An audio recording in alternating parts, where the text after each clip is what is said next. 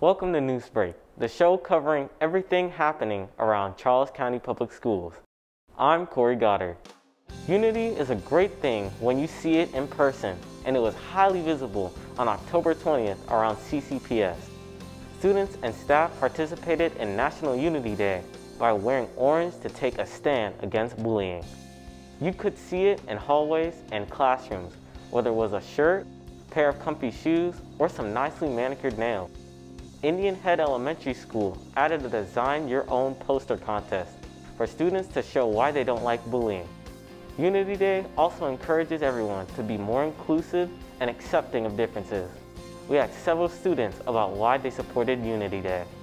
I like to celebrate Unity Day because it makes this community peaceful, fun. To treat people the way they want to be treated, because everyone is unique in their very own way. Wear the color orange so people know, like, hey, we might not be the closest of friends, but like, if you're having a bad day, you can come talk to me. Like, I'm there for you. That's why I think Unity Day is important. Making schools bully-free is one way Charles County Public Schools addresses students' mental health concerns. Those concerns have been amplified since the COVID pandemic began. In order to deal with those issues, Henry E. Lackey High School adopted a new program to help students out. Welcome to a meeting of Our Minds Matter. It's a national program which started this school year at Lackey and is student-led.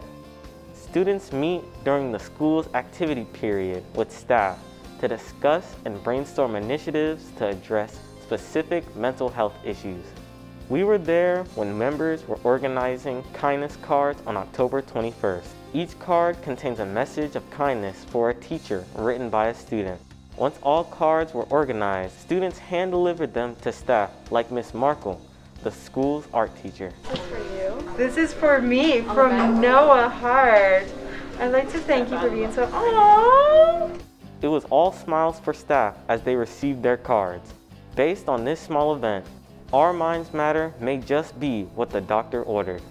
Honestly, it was a perfect program at the right moment in time. It's something that I think is going to make a major difference in these kids' lives, readjusting to the school setting. I always knew they were smart, and I always knew we had so many brilliant kids, but to really give them that opportunity to shine it's really nice to see. Our Minds Matter's national goal is to reduce teenage suicide by giving students strategies and tools to cope with their issues. La Plata and North Point High Schools also started Our Minds Matter clubs this school year.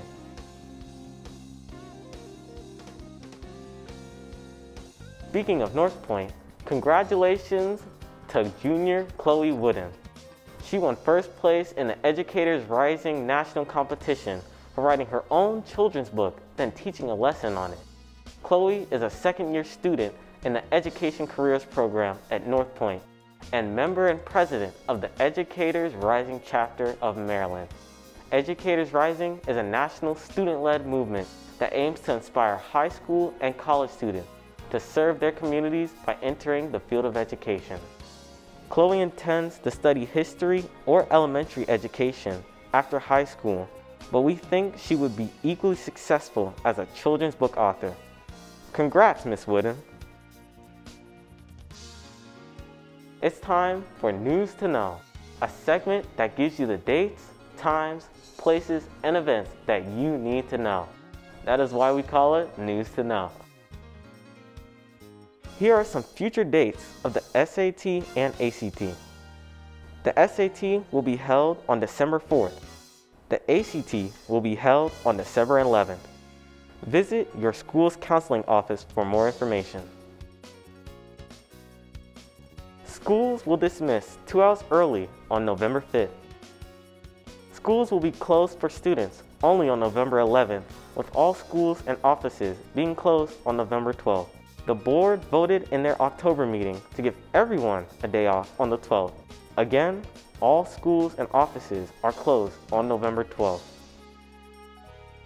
All schools and offices will also be closed for the Thanksgiving holiday from November 24th through the 26th. Also want to remind you The curtain will go up at many high schools in Charles County. Fall play season is here, and you can catch a preview and get showtime by visiting the link on your screen or watching on Comcast 96 and Verizon 12. Most will be in theaters, while 2 shows will be held outdoors. Contact each school to purchase tickets, and by all means, enjoy the show.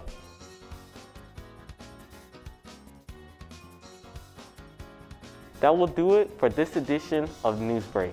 I'm Corey Goddard.